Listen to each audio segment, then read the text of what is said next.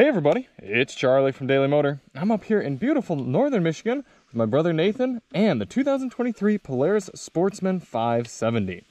As you can see, we've been spending the day getting this thing dirty, muddy, riding it hard, and most importantly, having a lot of fun.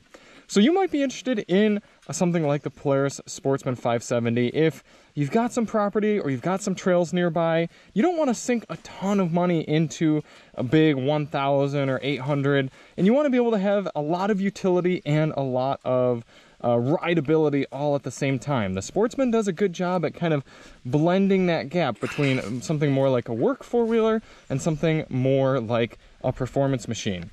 This is the Ride Command edition, which has given us all the bells and whistles that you can get on a Sportsman 570. The base 570 model starting around $8,000, and then this one fully kitted out like this is something around $12,500 depending on taxes, title, fees, everything from your dealer. You'd be 13-ish out the door or so.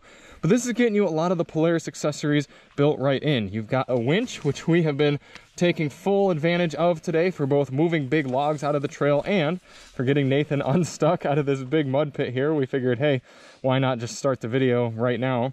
You also have electric power steering on this model, so you can actually adjust 3 different modes from the screen in there: light, or rather low, medium, and high, to assist you. So if you're doing something like plowing in the winter or pulling a trailer with the hitch receiver that's built right in there, something that you're doing a lot of low speed, heavy type work, you can turn the power steering up to high, and it's really assistive. I mean, it's super easy to drive this thing.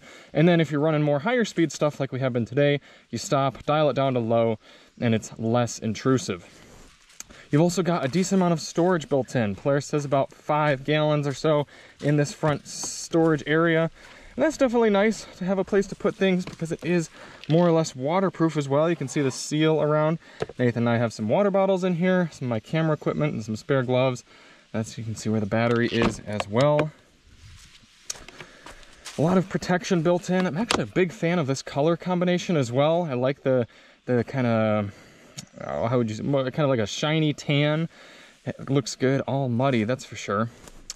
One of the big party pieces of the Ride Command edition, though, is obviously the Polaris Ride Command screen. I'll have to excuse the fan running here. This thing did get a little bit toasty, us running it hard. But right up here you can see this little bit of a dusty screen, but look how bright that is once it actually comes on. Polaris Ride Command. This is a full touchscreen system, but if you're wearing big thick gloves or anything, you can also control it through these controls right here. You got sort of a toggle for moving the map around. Push this and you can get all your various modes here. Let's start off in the top left. Here's gauges.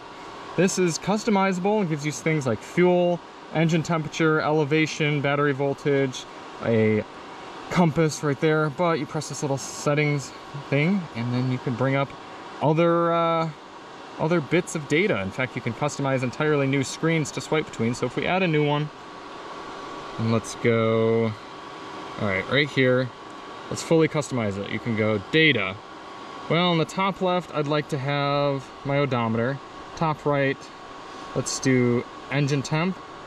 Bottom left, let's do ambient temp. Now, actually, let's do fuel level. And then bottom right, how about a compass? And you can customize those the way you want. Or if you want a little bit different looking screen, press right here. You can kind of have more of a just on the side, a little bit less fun looking display of information. Right here is your tachometer and then your speed, but switch that right there and then it's both digital. A lot of customization. You can sync up your phone here and actually get your text messages up on your screen. You can get various phone, you can actually make phone calls and stuff. If you have speakers plugged into the system here, you can listen to music, play it right through your phone. You can add headsets into there, which is pretty nice. Game camera, if you had a game camera hooked up, then you could actually view your camera here, or like say you could ride out the trail and then plug in your USB to actually view video files off there. That's pretty cool. And then one of the biggest party pieces, of course, is the map. Nathan and I have been using this all day for navigating and finding cool new trails as we've ridden around. You can see us down here, all these various trails around us. It shows you roads, it shows you main ORV trails, auxiliary trails, and you can customize the various different layers, gauges, everything like that. A lot of customization. If you get one of these, you definitely want to play around with it and really curate it to your own setup. Going back to the gauges, you've got high, low, neutral, reverse, and park for the shifter. I should also mention you've got a 12-volt outlet here and a USB-C, or rather a USB-A port. Definitely nice to have. All right, Nathan, shall we? I'm stuck. Are you? Oh no. I'll have to winch you out. That sounds wonderful. Deep. Yeah. Look at this thing. I know, that is covered. Oh. Nathan is covered too, as you can see. Yep. Beautiful day to be up here riding. That's the best thing, is whether you got an old four-wheeler like that, a new one like this, utility, sports, whatever, it's fun to just be out on a day like this. Exactly. So of course, when you're riding, safety gear is important. We've got our helmet on, some gloves. Start it up. And we are in two-wheel drive mode now. If I wanted to go into 4, I'd push this to the left. As long as you're, I think, below about 15 miles per hour, especially as long as your wheels are not spinning, you can switch it into all-wheel drive. We're going to start out in rear. Get back over to our map. Woof, I got a lot of mud coming off the tires.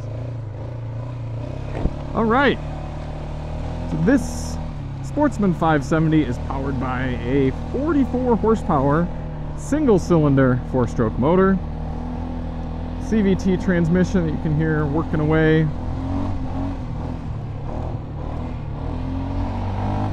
You do have 3 different drive modes: work, standard, and performance. Work is going to soften the throttle response so that if you're doing lower speed stuff, maybe if you haven't had a child riding, you didn't want it to be too snappy off the throttle, then you can choose that. But I've been riding around in performance mode all day, might as well, right?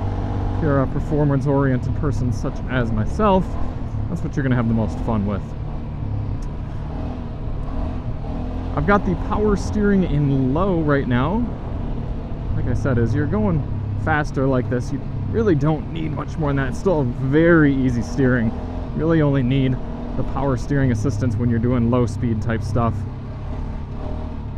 I've really been impressed with the suspension all day. The Sportsman 570. Been hitting some rough stuff. You've got about 9 inches of suspension travel in the front and about 11 in the rear. I'm really taking full advantage of it.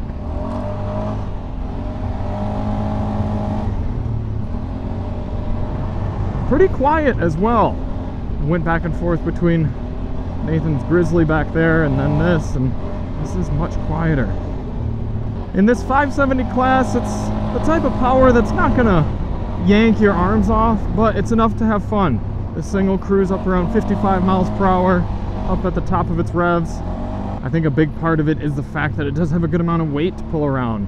This four-wheeler is about 700 pounds dry, so fill it up with fluids and some gear and obviously a human being.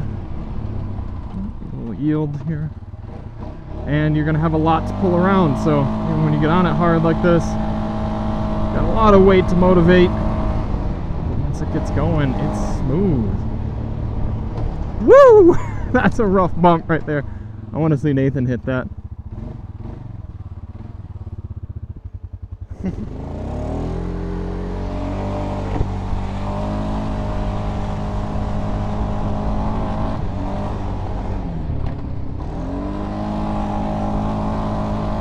I love being able to keep it in two-wheel drive mode. Just get a little bit of that drift action, some counter steer. One of the best things about riding four-wheelers is the amount of control you have over them with your body. There's more stability, obviously, than something like a bike, but your body is so integral to riding them, especially at speed. A lot of lean angle, getting over, and you kind of use your butt and your foot to kick the rear end out and then counter steer yourself back forward. I really do attribute a lot of my ability to drive a car quickly to having four-wheelers growing up, understanding the importance of grip and how to counteract it, or the lack thereof, I should say. That is a big tree.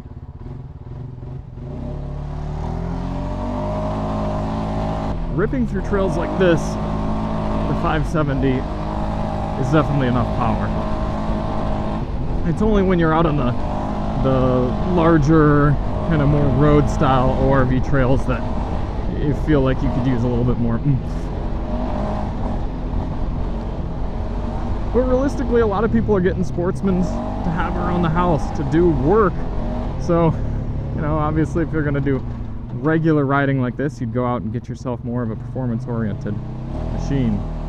When you get into something heavier like this, compared to something a little smaller like the one Nathan's riding, the fun factor goes down a little bit, but the comfort and the ease factors go up. And I think there are a lot of people who would happily make that trade-off. We've done a lot of miles today, and I know that I am more comfortable and less beat up than Nathan is on his machine, even though his might be a little bit more fun to flick around, a little bit more agile, and a little bit spunkier. I've got a softer suspension and an easier riding experience.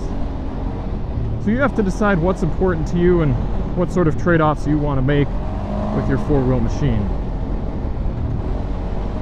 But gosh, just being out here in nature and exploring roads much less traveled, it's really meaningful to me. And having this Ride Command app in front of us is just so easy, because like that trail right back there I saw, well, that just goes out to the main road here.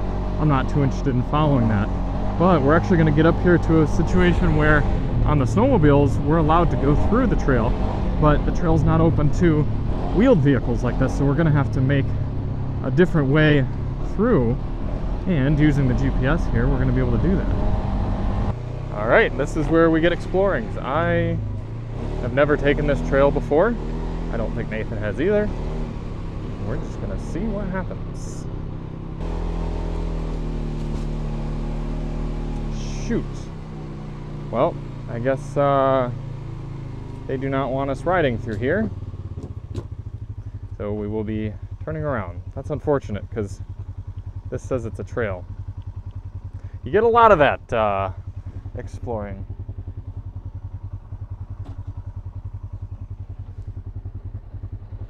Good thing we've got reverse. So we will try turning the other way up here and seeing if we can get through, but that's kind of the blessing and the curse of GPS, is it's not always accurate when you get into these type of situations. The quickness with which you can ride over this stuff really is impressive. I'm loving it.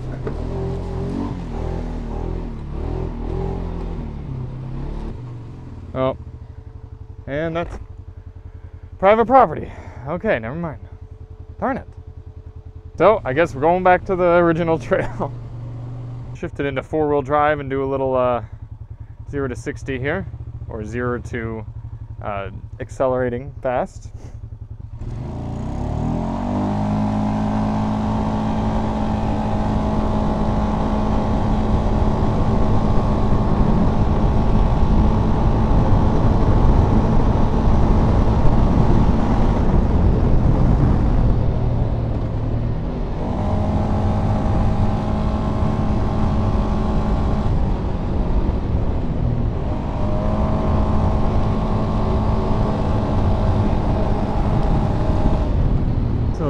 Big steep hill up here that I want to tackle and see how the Sportsman handles it.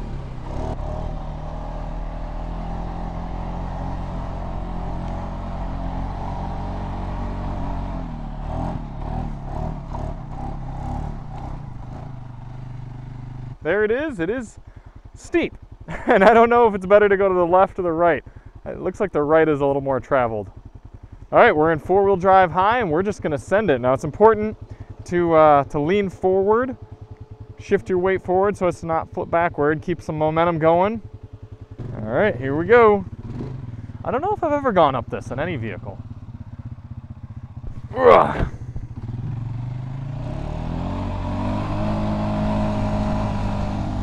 We'll run it out a little wide.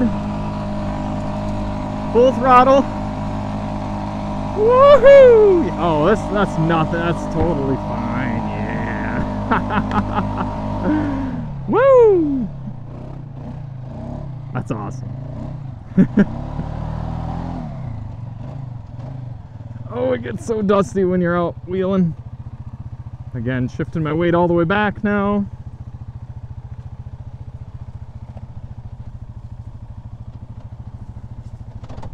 All right, slow it down.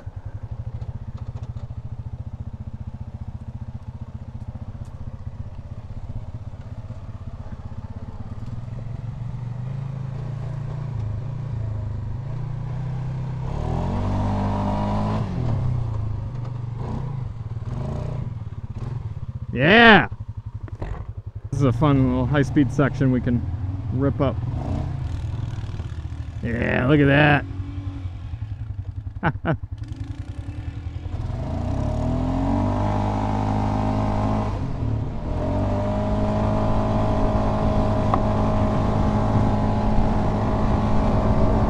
Switch it over to the gauge screen here.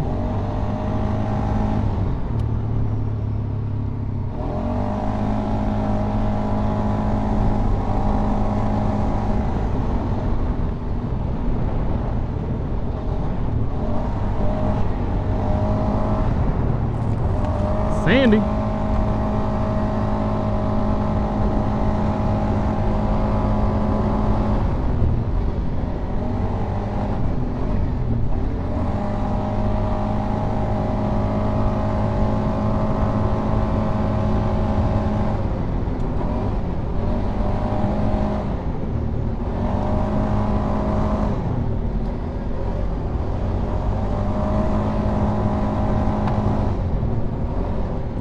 I'm going to switch it over to medium power steering mode and just kind of see how that feels different.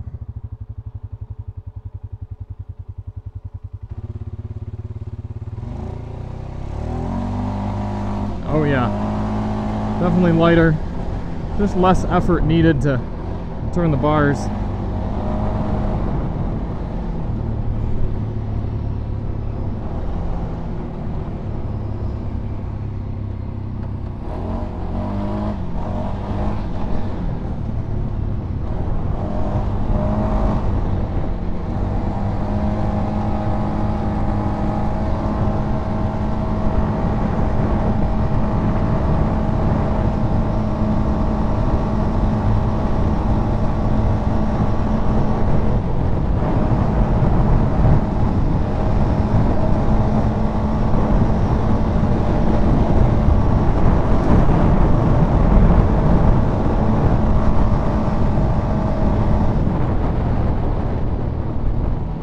There it is, the Polaris Sportsman 570 Ride Command Edition. Ultimate mid-sizer four-wheeler here from Polaris. It's a lot of fun. You can really toss it around, but if I lived somewhere where I just needed the utility aspects of a four-wheeler, Nathan burning it. The utility aspects of a four-wheeler, that's where the Sportsman would really come into its own as well. Having the 3,500 pound winch right from the factory, that's going to be huge. And then obviously having the hitch built in as well. The comfort, the racks here and the bars, it really does add a lot of usability. And while it's not necessarily built for kind of just coming out and hooning, having fun like this, around the house, something with all this technology and the usable aspects of it kind of built right in, it's going to be a nice way to go. So thank you all so much for watching. Thanks to Nathan for coming out and getting dirty and muddy with me. If you have the opportunity, I highly recommend get something like this. Go out and explore the outdoors, explore the trails, have some fun, experience nature. It's a really cool way to do it. And we'll see you on the next one. I'm Charlie from Daily Motor, and as always, drive on.